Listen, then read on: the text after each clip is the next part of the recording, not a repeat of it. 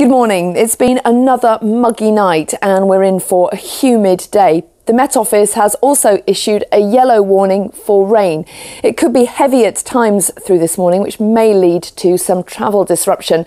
That rain's starting to edge its way in. There could be one or two heavier bursts. It does start to dry up, though, through this afternoon. We'll hang on to a fair amount of cloud.